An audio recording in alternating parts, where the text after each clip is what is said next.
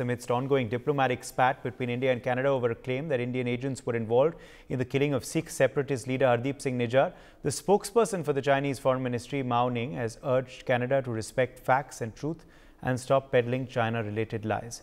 She's further said that such lies could contribute to further damaging relations between two countries. This was said in response to Canada's Foreign Minister Melanie Joly, wherein Joly had claimed that an organization connected to China was spreading fake information related to Justin Trudeau through comments and deep fake videos. Colonel J.S. Sodhi, International Affairs expert, is joining us live. Colonel Sodhi, we're learning that China has now also weighed in on this controversy. Your first reaction? Jai Hind, Uday. It's my honor to be on a news channel. It is indeed hilarious now that Canada is leveling allegations on every country in the world on anything which is happening in Canada.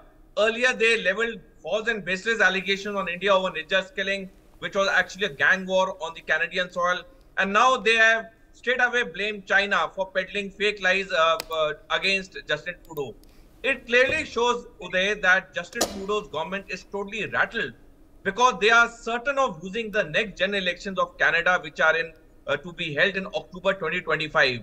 And now he's trying to make lost ground by putting false allegations, be it on India, be it on China, so as to garner public sympathy, so that when the time comes for the polls, he thinks that he can gain victory. Well, that isn't going to happen, because apart from the political damage that Justin Trudeau is doing to himself, he's also ruining Canada's image internationally. It is high time that Justin Trudeau and his government stop leveling false allegations, be it on India, China, or any other country in the world. For more such videos, subscribe to the NewsX YouTube channel, hit the bell icon.